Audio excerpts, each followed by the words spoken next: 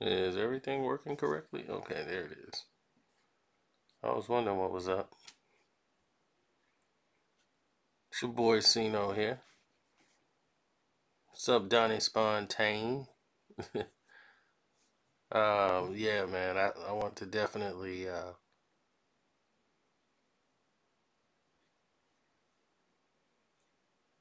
want to come in and thank you guys, man, for all the support you guys been giving the page and everything else. I want to say thanks for all of it. So, when you talk about hip hop history, people got to think about it, man. It was like mad crazy times back in like the 90s, because the 90s was just, getting there. You know what I'm saying? So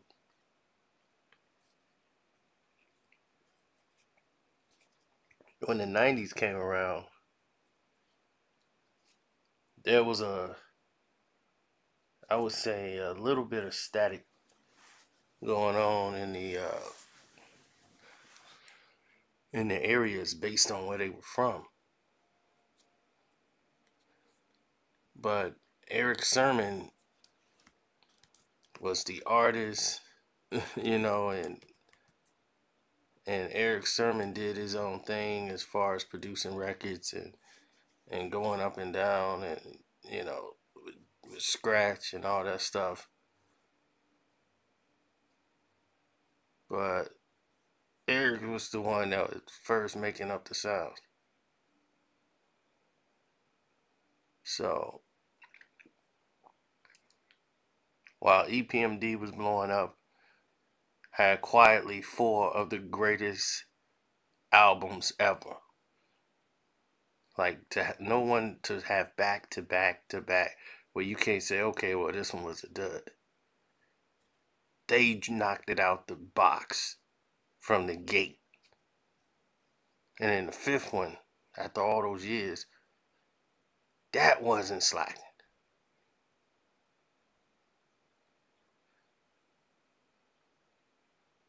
So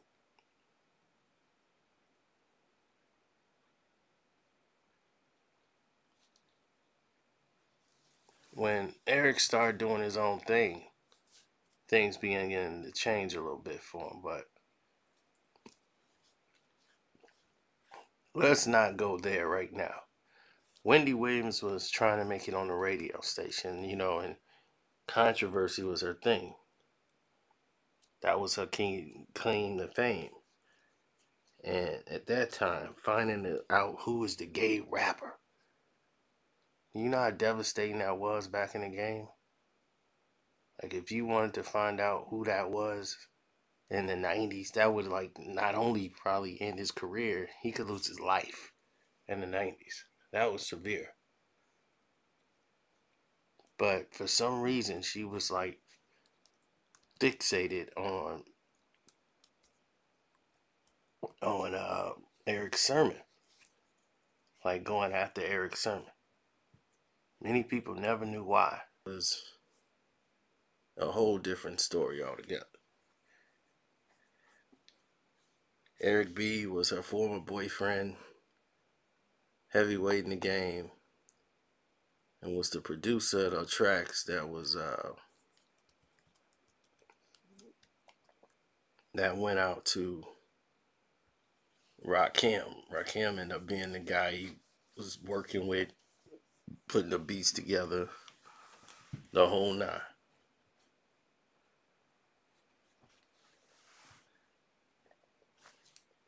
Now, Eric B was the kind of no nonsense guy. He hung out with no nonsense dudes. He was all business. Now, the only other problem with this is hip hop got it confused. And that happens a lot in this business.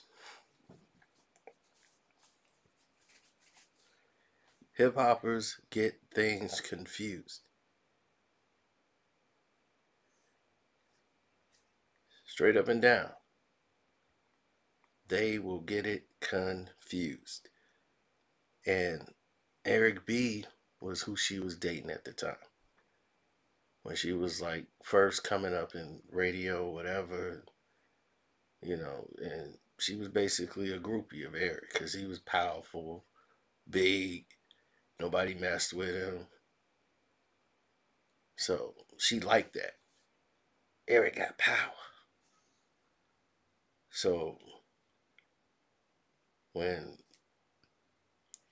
Epmd and Erick Sermon, because she was cool with, Erick Sermon all through that time or whatever, then like she was like the number one supportive person.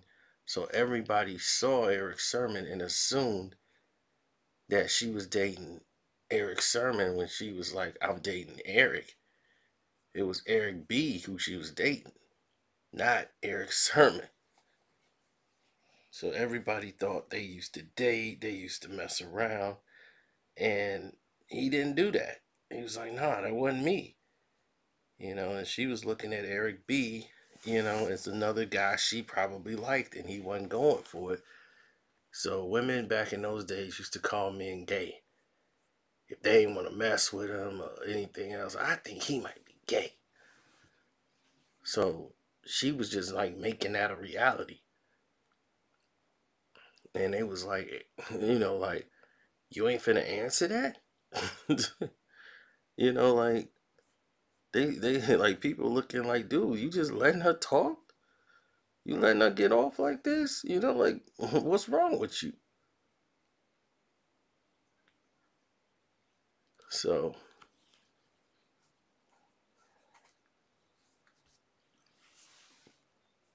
as you pretty much know, when that went down,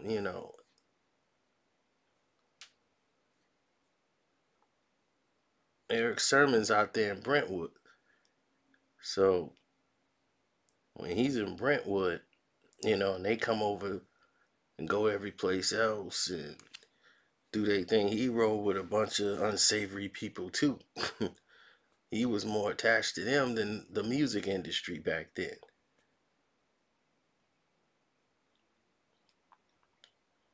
Then when, somebody who's your homeboy, who you rap with, who you might have financial problems with,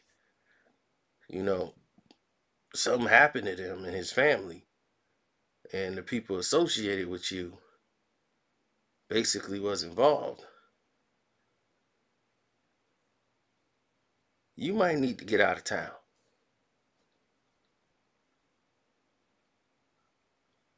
So when he was doing his thing outside Atlanta, he was the first rapper from New York to go to Atlanta and set up shop and get it popping.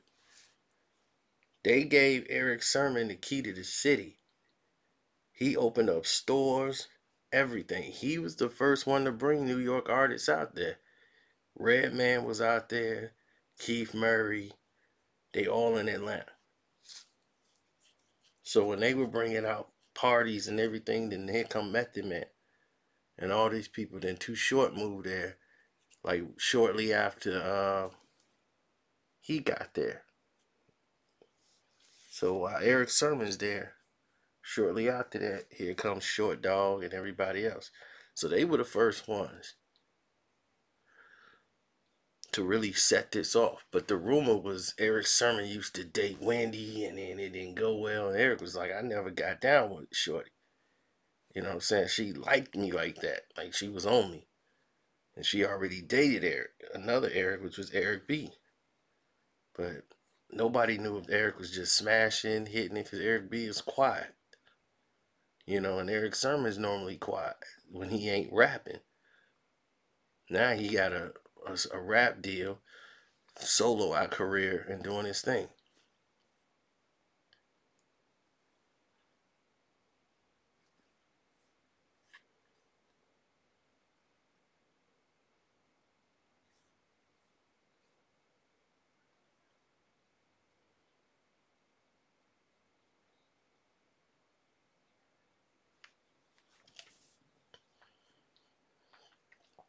Dude, they had Shades of Lingo out there, man. I used to love Shades of Lingo.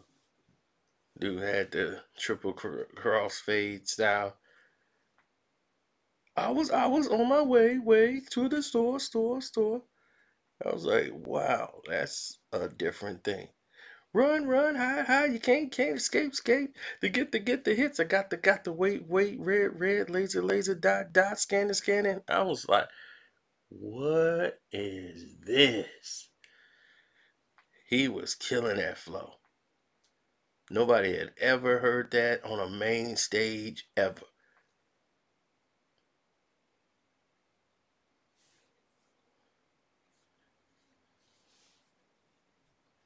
I mean, it was to the point where Russell Simmons, when he separated them and gave Erick Sermon that contract, it was based on the fact like it wasn't gonna hurt Def Jam. Def Jam was in transition at the time, so they couldn't really move Erick Sermon over to Def Jam. And a lot of people thought he was on Def Jam, but he was not. He was signed to Rush Associated labels. So he was associated, but not really signed because they couldn't really sign Erick, not Def Jam. So they had to work something out because Russell Simmons knows that Erick Sermon could bring in or probably produce for other talent. So he had that mansion in Atlanta, the E Wing, you know, they went that way. And this happened a lot. This happened a lot in hip hop. Like, those two were confused for each other about what I would say all the time. Because I remember MC Tony had Freddie Fox, and Freddie Fox, was going, from Long Island. So he was going to link up with Erick B. And Erick B was on the scene, and they was finna hook up and do their thing. So when they was like, yo, Erick didn't want to he was like, I hit Erick up. I didn't know Erick was going to be here, Freddie Fox, because that was his man's. They had got cool and everything since, they blew up with Rakim, that was over. So they had Erick B as president and My Melody on a like a two disc single, or the record. That's your 2-hit single rather. And back then, Rakim verses and songs used to be 4 long verses. He would do 6-minute records. And back then, they telling you, man, look, you gonna have to shorten these rhymes up. Because we running out of space. There's only so much space you could have on a record. Which is true. There's only so much space you could put on a CD. Which is true. Then they had the idea. Who says we can't make a double album? Stupid, you don't make 2 records anymore. That's for rock bands. Rappers don't make two albums. No one's going to pay for that. Which was true. At that time, it was. But for people to think it wasn't thought of, it was thought of then for Erick B and Rakim. I mean, some of the probably the greatest rap albums of all time, with 2 of some of the greatest rap songs were made. Follow the Leader and Lyrics of Fury. You're looking at perfection. Erick B and them, they were at the top of.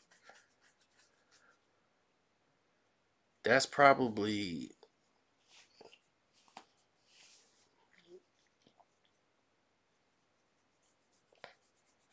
That was probably the greatest era ever for hip hop because this was growing.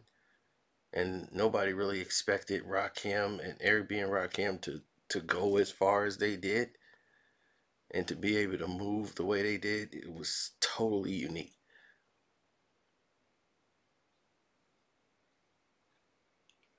But they always got mistaken for each other. So when Freddie Fox was like, yo, and he's like, yo, I hit Erick up and he didn't hit me back and he in town, wasn't the right Erick. It was Erick Sermon. It wasn't Erick B. because he was like, man, why would he blow me off? You know, because it wasn't Freddie Fox, it wasn't Eric B, it was Erick Sermon. Eric B was nowhere around during that time.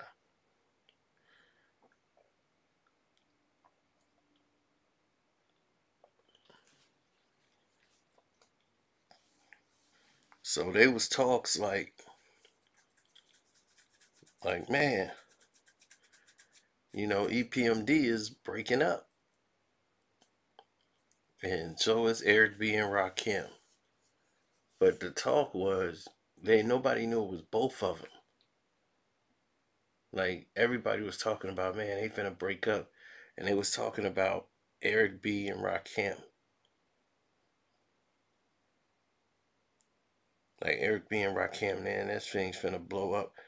I mean, they were talking about. Look, I'm even getting confused. They were talking about Epmd breaking up, but no one knew that at that time, even all the way back in '91, they was talking about them possibly splitting. And they were like, no, they not finna split. They got Dawes Effect, they got Redman, they got a new artist, Keith Murray, they just signed. What would they be breaking up for? And at the same time, everybody talking about, oh man, they finna split up. Erick finna leave. Erick going solo. Erick going solo. Everybody's like, what is this Erick going solo crap? When is they hearing that? Because it was quietly kept. They like, man, how did the people find out what's going on over here? So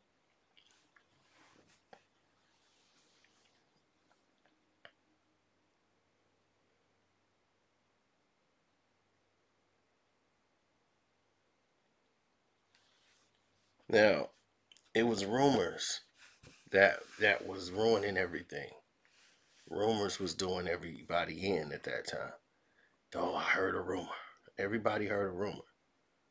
Everybody allegedly heard something about the other. They were trying to make Rakim go at it with Eric B and start a war. And this was all in the streets. Yo, Eric got all this money, man. He's screwing you over, B. He getting all the money. Man, ain't no reason why you broke.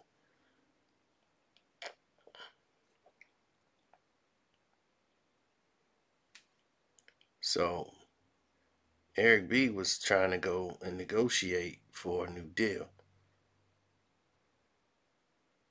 Because when they had another deal on the table, like another album and all this stuff. So when they did the Don't Sweat the Technique album, that wasn't supposed to be their last album with with MCA, but their contract was about to expire. So they wanted to negotiate an extension. But, they were like, man, look,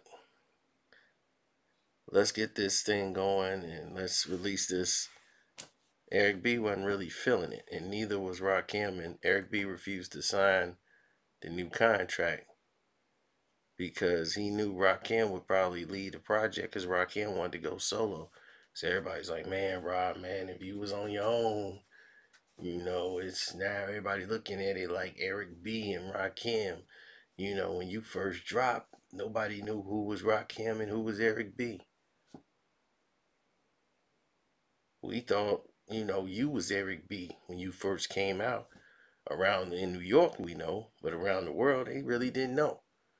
When Paid in Full came out, Paid in Full, and which is 100% true. When Paid in Full first came out, that was some people who weren't in New York first time seeing Eric B and Rakim.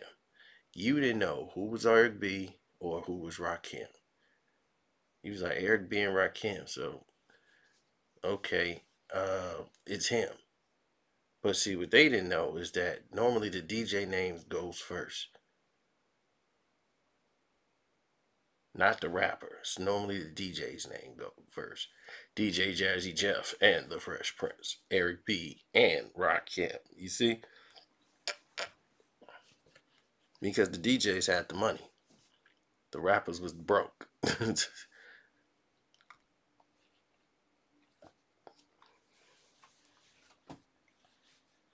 Now, in those times when that happened, they end up having to go to court to resolve the case and everything else.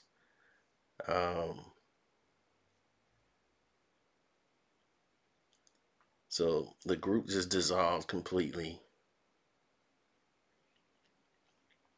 And everybody was looking at Erick B versus Rakim when it was the record label who was jerking them from the beginning. And nobody ever thought about that. Screwing them out their masters. Now, moving forward, let's get into it.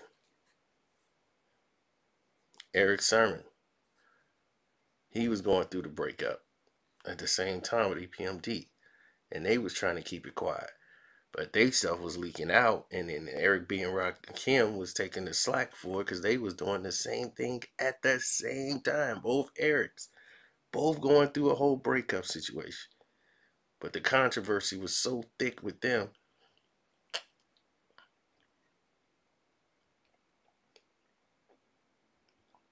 because one side leaded to one side doing something to the other party.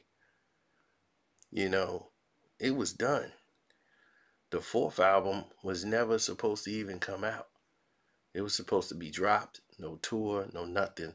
But that was like probably one of their best albums ever. The fourth album was like, my goodness, we gotta do a tour. There's so much money to be made off this album. Like, to let it go by would be stupid. And it was like, dude, I don't think you understand, you know, where they at right now as far as people. Like, as far as just, you know, being down with each other. This is not a good thing.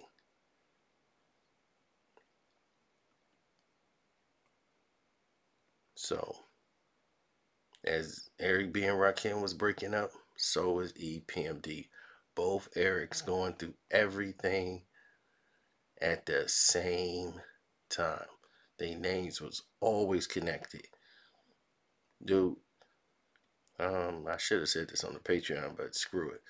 When they were going through their problems with Sleeping Bag Records, you know, for some reason, some dudes decided that they was going to, you know, run down. They was going to run down on the record company and tell them what's what.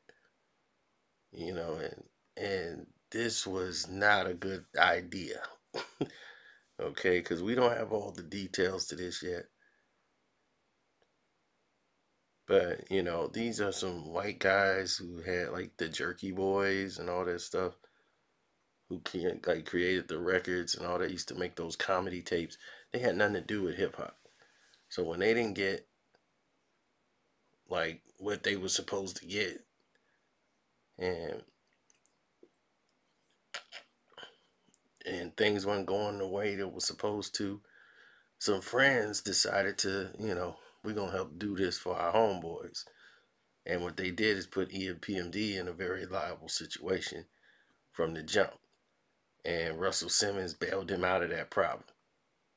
But we'll get to that later on the Patreon. But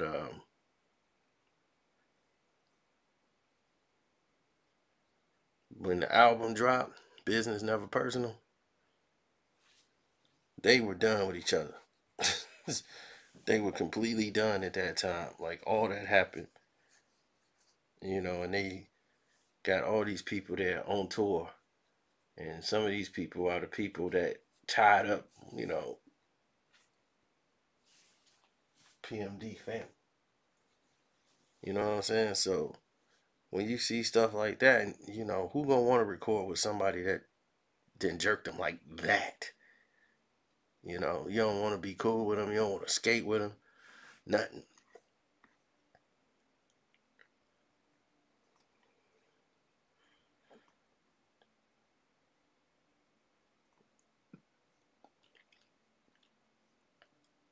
Man, it was plenty of times somebody ran up on Erick thinking he was Erick B. Erick Sermon, that is. Because they called him E double. Yo, E double. So they thinking he was like, yo, and some people call him Eric. They thought he was Erick B. And this was when they was Epmd. And some harm almost came to Erick Sermon because I don't know what the problem was, but it was some, you know, big money going out with some drug dealers, and he was supposed to be doing something that I guess he just took the money. And and Erick Sermon almost paid for that. You know what I'm saying? And that's not him. See, back then there was no cell phones.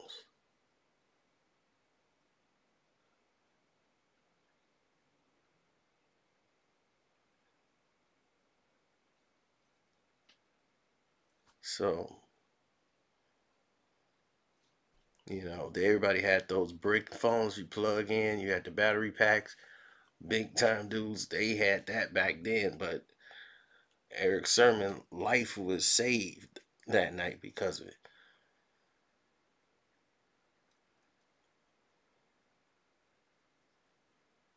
Epmd.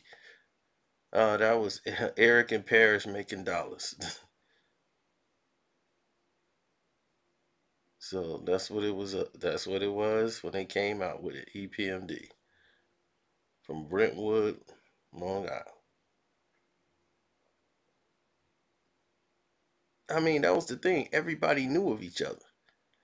So Erick B and Erick Sermon knew each other. Like they seen each other before and everything. It was never no problems. You know what I'm saying? It was, but that man's business always kept coming back on Erick Sermon. Or if Erick Sermon was attached to something, it would blow back on Erick B. But it'd be mostly Erick B problems running up on Erick Sermon. But it's crazy that both Ericks were both like caught in a situation where they were going through similar situations or having similar connections. Like with Wendy Williams. It's like two Ericks being associated with Wendy Williams to the point where everybody thought Erick Sermon was the one who was dating Wendy when she was dating Erick, and it was Erick B.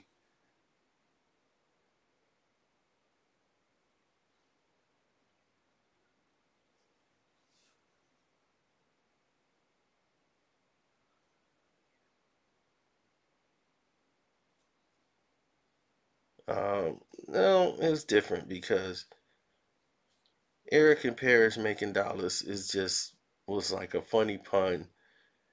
Parrish PMD was the mic doctor. Parrish the mic doctor. And Erick name was Easy Erick, like Easy E, but there was already a Easy E in the game. So you already got an Easy E. And without even knowing Easy E at that time when he came up with that name, he was Easy Erick. And then they got another Erick, and he was like, man, he's Easy E already? Then it was another guy who was Easy E, claiming he was the real Easy in LA. And then it was the Battle of the Easies. So we'll talk about that later too. I just wanted to give y'all some hip hop history moments and what was going on. Hope I ain't take up too much of your time. I'm out.